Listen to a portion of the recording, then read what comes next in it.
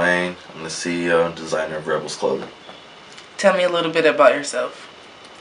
Well, we originated out of San Diego, California. Still a new brand, so we've been around for maybe about 10 months now. But we're getting real good positive feedback so far.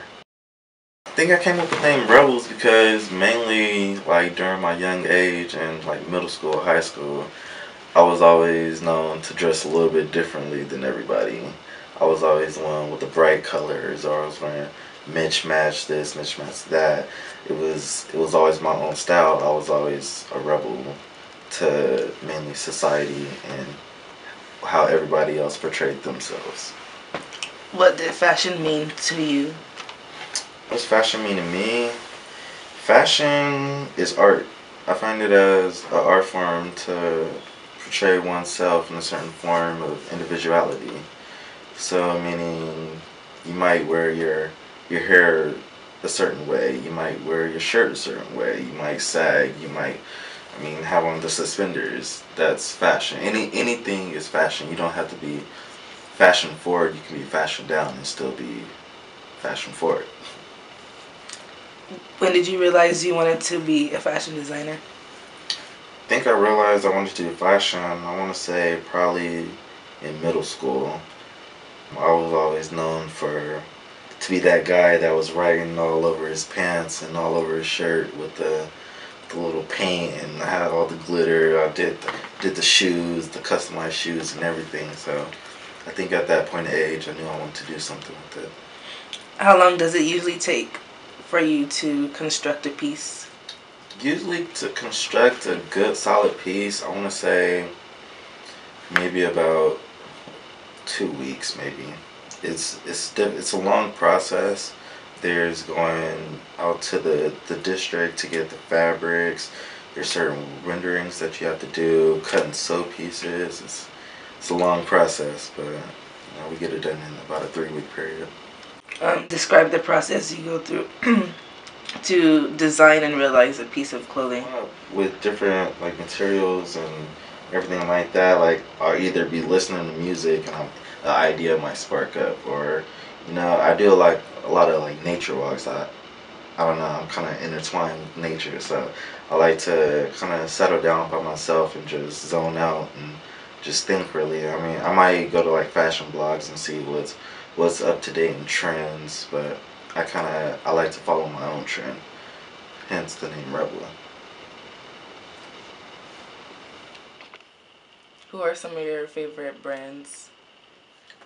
YSL, Givenchy, Fly Pelicans, 10 Deep, Black Scale, the Hundreds. I like more street brands and more high-end fashion brands. How do you select your models?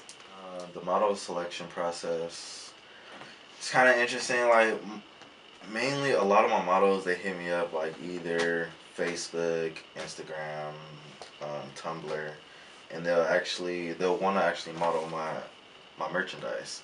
So we do cover shots. Send me a cover shots to my email. We'll work something out, of course.